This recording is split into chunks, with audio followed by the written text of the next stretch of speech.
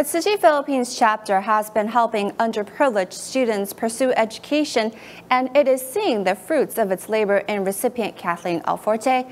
Kathleen's family often couldn't feed their 7 children until Tzu Chi stepped in with monthly subsidies and scholarships for school. Now that she has graduated with a teaching degree, Kathleen plans to continue to promote Tzu Chi's humanitarian lessons to her students. This is the poster that Kathleen has kept since she graduated from college. However, her journey to pursue education is quite difficult. High school po ako. I've experienced going to school without eating breakfast, and when I returned home from school, there was also no food at home. Kathleen has 4 brothers and sisters, and she is the oldest child in her family. After her father fell ill, this family can only rely on her mother to make a living by selling sweet corns.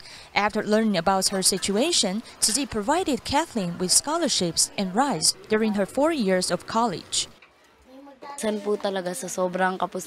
my mother is unable to go out selling sweet corns, Tzu Chi may deliver food to us immediately.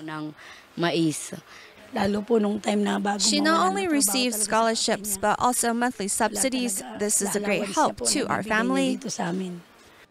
Tzu Chi has listed this family as a long-term care recipient. Currently, Kathleen has graduated and become a teacher, which improves her family's financial situation.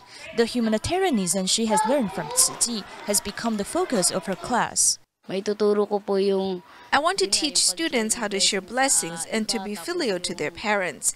This is what I have learned from Tzu Chi's humanity classes.